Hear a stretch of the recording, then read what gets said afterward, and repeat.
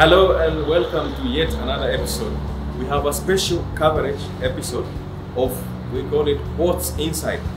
What's Inside simply shows the machines what is inside when you open, for example, what is inside in that equipment. Because most people, most clients, they use machines for years, but they don't know what's inside. What is it made of? What is making the noise? What is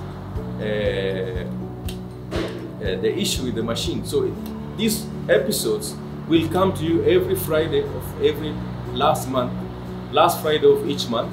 We'll be able to do different equipment to showcase what's inside. So for today, we have a single deck, 2-tray, gas powered oven. This oven is only 100 watt, which is 0.1 kilowatt. It's very less in terms of power usage. So let's take a look. By the way, I have my technician here, Joseph. He's been working in this industry for 10 years. He will open up for us so that we can learn what's inside this oven. Let's take a look.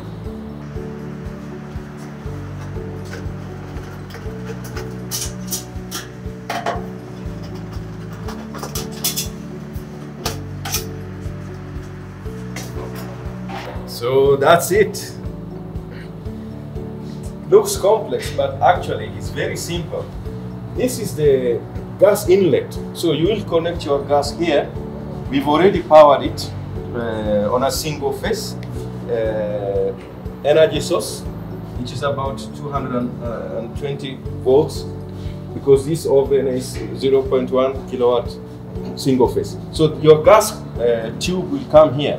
As you see, this gas is, as it's entering, there are these two solenoids which control the gas, and it's divided immediately into upper chamber and lower chamber heating. The way the oven heats up, and there's an upper heating tube and a lower heating tube. So for the upper tube, there is this is a regulator for the flame, because think of this like a kind of a stove.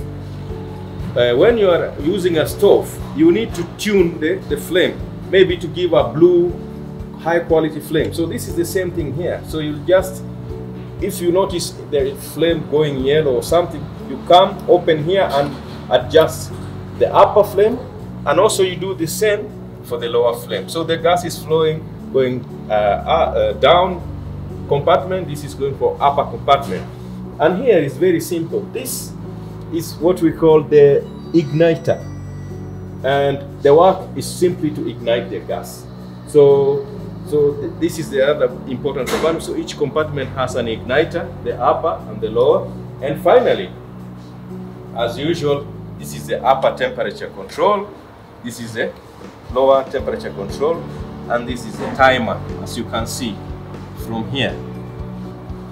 Upper temperature control, lower temperature control, the timer. As simple as that. So let's try to see a simple demonstration of how it works. So first of all, as I said, this is the upper tube. So the gas comes through here, and this tube has holes. So it ignites and the flame comes here, blue flame. The same thing inside here, there is a similar tube for the lower compartment. So let's try to ignite and see what happens.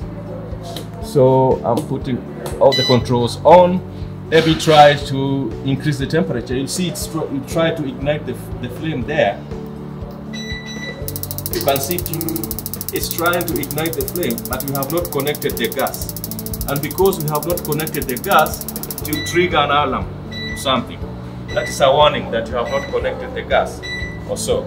So that is a simple mechanism. So there is a similar tube down here, and it's does the same thing. This is most important also exhaust mechanism for the oven here.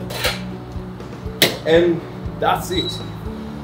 Of course, the other important thing is to mention, the oven is 100% stainless steel, high quality.